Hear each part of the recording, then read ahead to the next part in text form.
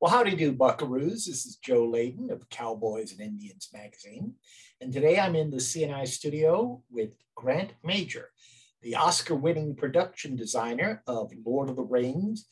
Let's see, which one of the Rings movies was that? It was Fellowship of the Rings, or was it? The first one was The Fellowship of the Ring.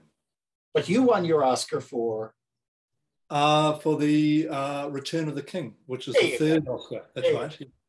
Can't keep track of these rings without a scorecard. And he is largely responsible for creating the visual look, the world, if you will, of Jane Campion's extraordinary film, The Power of the Dog. Now, Grant, you had not worked with Ms. Campion since the extraordinary film Angel at My Table that introduced the world to Carrie Fox. Is she still a hard taskmaster? Yes, she is, in every sense of the word, actually. I mean, she's not difficult to work for. She just requires a lot of intellectual collaboration, and she's very keen on a creative group around her. So she cultivates this sort of group of people that we become a family, I guess, for a period of time. So she's fantastic. Well, now you created this world, this California world, several hundred miles away, did you not? Across the world.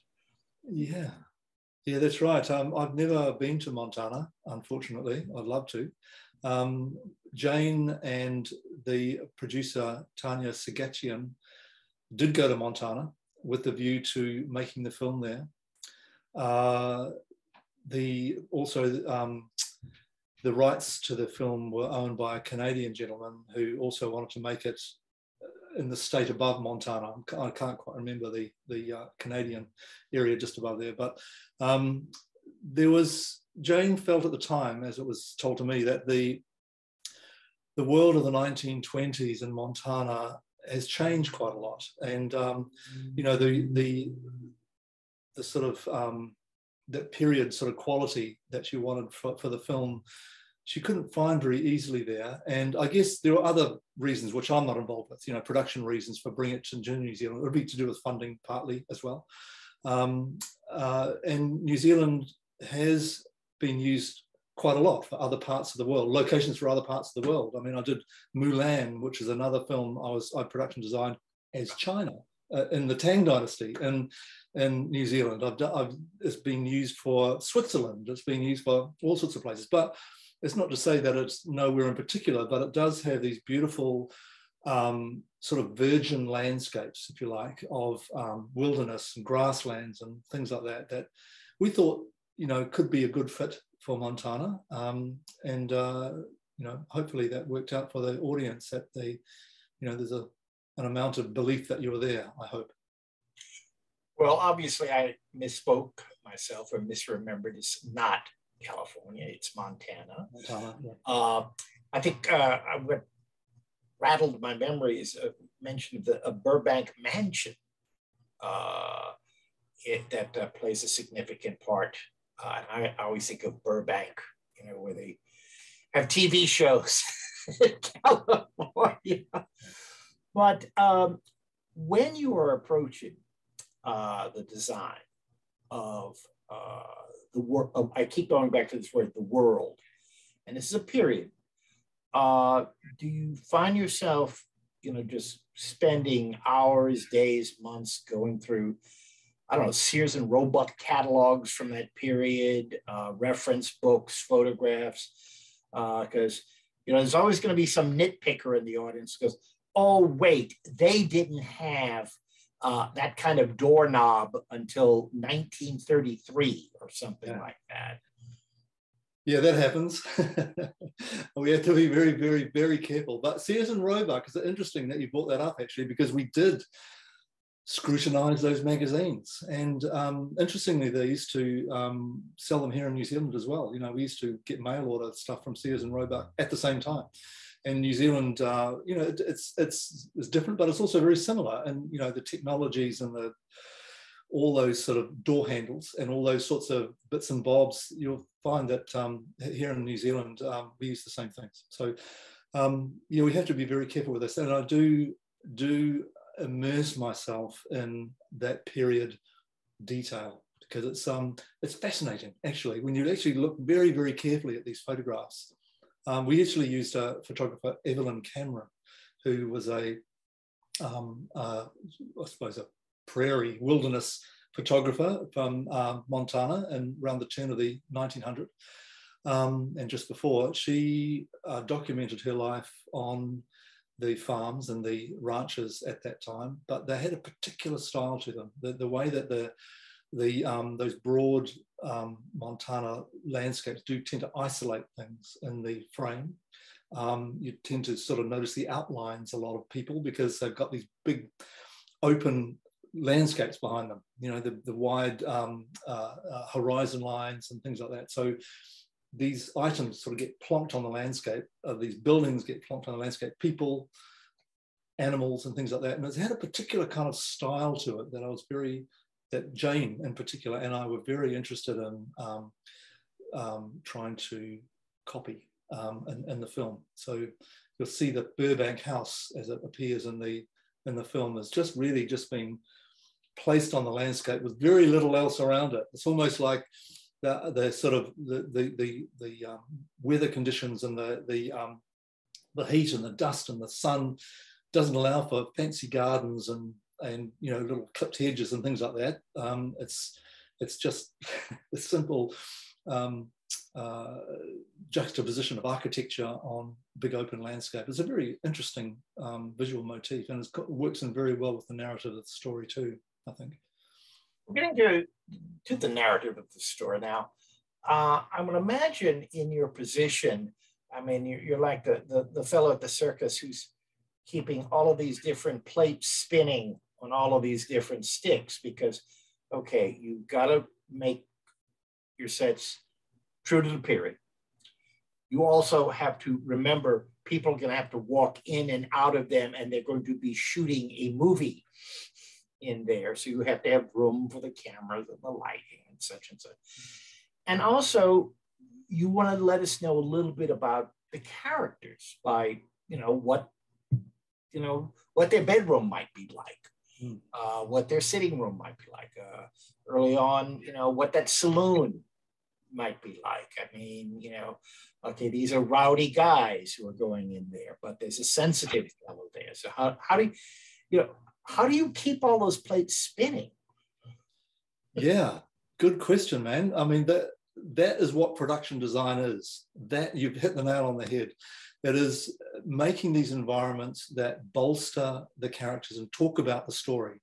So, the story, as we experience it in the films, gets told on many different levels. There's on the top, there's the verbal interaction, if you like, the dialogue that happens in between the characters. And then there's a psychological coming together of these different situations of the characters. And then there's all the sort of situation of the world itself. So at the beginning of The Power of the Dog, we've sort of, the way that the family has sort of arrived on that landscape and on that farm is being told through all those sort of clues that you get through the architecture. So the house itself would have been built in maybe the 1880s. It's a piece of architecture that comes from the eastern states. So it's almost like an early craftsman style, which would have been very fancy and very trendy back in Chicago or New York State or something like that. And the parents of the two boys who live on the farm have bought this aesthetic out and bought this idea out, and they're going to become gentlemen farmers, gentlemen ranchers. But of course, the reality of being on the farm and all those sort of climactic things and all the social things that happen have pared all the fancy stuff back. And then you've just really left with the big, grand, big boned house that's sort of on this landscape. But it's also got a very dark interior. So there's a very moody kind of masculine world inside, and that's really synonymous with the character that now has that place under his thumb, and that's Phil Burbank. So the eldest son has he's got a dark side to him, if you like, and so you know we very much like politely. That's putting it politely, yeah. So it's you know, it's manifested very, very well in the way that's sort of dark against dark almost. You know, a lot of the interior shots in those rooms, those big empty rooms, are very sort of this little sort of chiaroscuro, the little bits of light against lots of dark and things. So it's yeah, I mean, we try to play out all these things to bolster these sorts of psychological things. I was also, you mentioned the bar. Actually, not many people have asked me about the bar before. You know, I did spend a lot of time looking at photographs of Wild West drinking establishments back then. And not many of them were built for purpose. You know, a lot of them were repurposed rooms that might have been made for something else, you know. And so we thought, oh, that'd be kind of cool to be able to make the bar a revamped engineering shed or something like that, which is exactly what we did, you know. And so we brought in the bar itself, which looked like it had been knocked together out of a few other things, and brought in a few sort of odd items. But essentially the thing was not the saloon like we know it, with the sort of the doors swinging and all the purpose-made things. It was actually a little more down market than that, and it sort of spoke a little bit of the sort of isolated small town railhead towns that might have been made at the time. So, you know, again, you know, trying to add nuance and sort of character to things that maybe were a little different to what people's preconceptions of these things were. You spoke of, you know, the darkness at the house, and yet when a woman is introduced to this world, yes, very subtly. I mean, it's not like suddenly, you know, you open the door and the sun shines in and bluebirds fly into the place and things like that. But there's a sense that this world might be changing. Yeah, well, look, it's interesting that, because as I've mentioned before, you know, the house is very masculine, and it's very much dominated by this alpha male in Phil Burbank. When Rose gets introduced to the house, she's very much at odds with her surroundings. She comes from quite a different social strata. Mm-hmm. Stepping into the house of one of the most wealthy people in the state would be something like, it's like another world to her.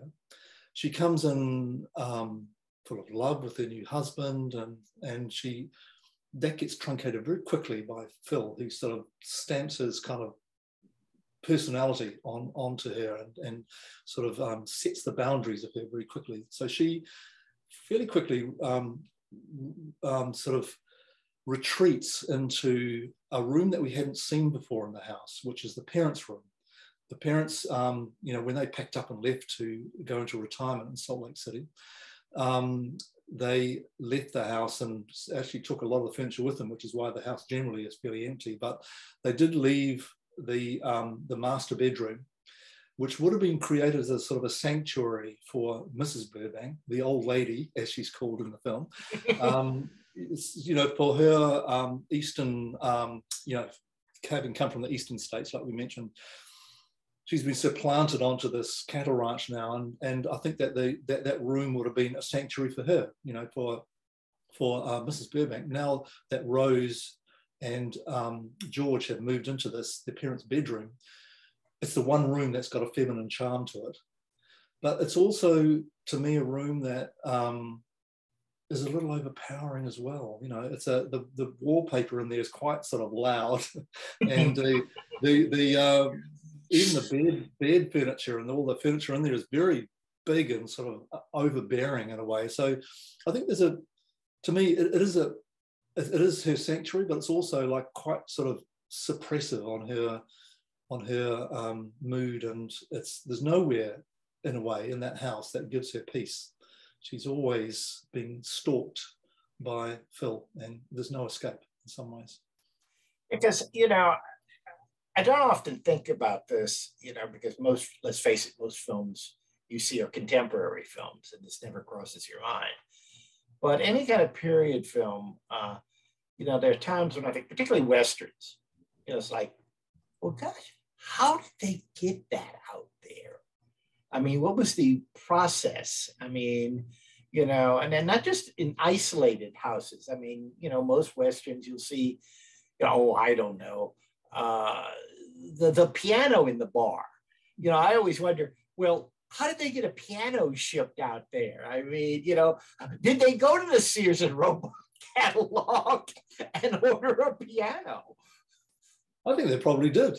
Because, I mean, the piano you're referring to there was in the town of Beach, which has a railway line. It's a railhead, and I assume that you're able to, at the time, and maybe you're a better authority than me to be able to talk about this. You're able to write away to Sears and Roebuck or these other shops, and they'd box it up and send it out. I imagine there must be a lot of freight like that going on all the time. Mm-hmm. One of the scenes that was cut from our film was the mail truck arriving at the Burbank ranch. So there would have been serviced, these ranches that were quite isolated would have been serviced by the US mail, and they would be delivered all these objects. So yeah, I mean, I think it's an interesting time period, the 1925. Mm-hmm. To me, it's like, and again, you're a better authority on this than me, but the sort of Wild West would have been sort of in its very latter stages, I would imagine. And by 1925, mm-hmm. These sort of services and connections and things would have been a lot more prevalent then. There was electricity, there was telephones, there was cars, but there was still cattle drives, and there's still cowboys, and it was still very labor intensive. So it's a very beautiful sort of crossover period between the sort of the sort of culture that we're living in now and this prior time, which was a lot more pioneering. So yeah, I hope that the story sort of brought out this sort of meeting of these two crossover worlds. Period, really, an evolution, past, it's like I tell my film students when I show them the Great Train Robbery, this actually is almost like a docudrama. I mean, this is, 1912, 1913. They were still robbing trains. I mean, Butch and Sundance were still alive. I mean, they may have been, down south of the border, but, they conceivably could have gone to a movie theater and, seen a movie based on their lives. That's right. And they get their photograph taken, with that sort of new technology as it would have been back then. So, yeah, that's fascinating, isn't it? It's great. Yeah. Was there anything you wanted to do that after you did a little bit of research, you said, oh no, I can't show that. I can't have that because that hasn't been invented yet, or that really wouldn't fit into this period? I don't think so. No, we really by the time we actually get to make the sets and collect all those things together, we've got a very clear idea about what what would have been around at the time. And we base all of our ideas on that. I mean, a lot of it is to do with camera. I mean, everything that I do as a production designer, I build the sets and design the sets and bring all the furniture and the dressings and all that sort of stuff together, but everything is filtered through that camera lens. And so a lot of the sort of design aspects are catering towards them. There are the house that you see in the film. It's a very big house and it's got 3 stories essentially. We never physically built the top story of that because that would have been over budget. And in terms of the engineering of the house, it would have meant, X amount more materials and engineering and all that sort of stuff. So that was left to the visual effects department to sort of add on that sort of top story. Even having said that, to be able to stand up such a large house in the valley that we chose as a location was very difficult because it was a very, very windy, it was one of the windiest valleys in the country actually. And so it needed a lot of structural thought put into footings and it's just a facade after all. The interiors were built in the studio, but the house itself was built just as an empty shell. The barn was built interior and exterior. Excuse me. And the various outbuildings were interiors and exteriors. But yeah, I mean, everything is just very ephemeral for this as well. You know, we build these things and they're gone. You know, they were gone within 3 or 4 months, and there was nothing left there. And the farmer wanted his grass back. Interestingly, you know, we had to put organic desiccant on the green grass that was there because it's a sheep farm, sheep and cattle farm. So we had to knock everything back to make it feel like it was more sort of dry, dusty sort of place. And then so did you have like drovers waiting impatiently just off camera, you know? Yeah, we did. Like, hey. Yeah, they did. The farmer was like ready to pounce back onto that piece of land as soon as we moved out, and he wanted his grass back. That's for sure. But we were lucky. We were lucky with him because the farm we came to had cattle on it. You know, so the farmer was very much involved in the film by helping us. Brought his cattle on, was helping to wrangle the cattle within the yards and things like that. It was fantastic. Well, finally, after this experience, are you looking forward to? You shopping around to do a Western, or I mean a real Western as opposed to a Western flavored period film? Excuse me.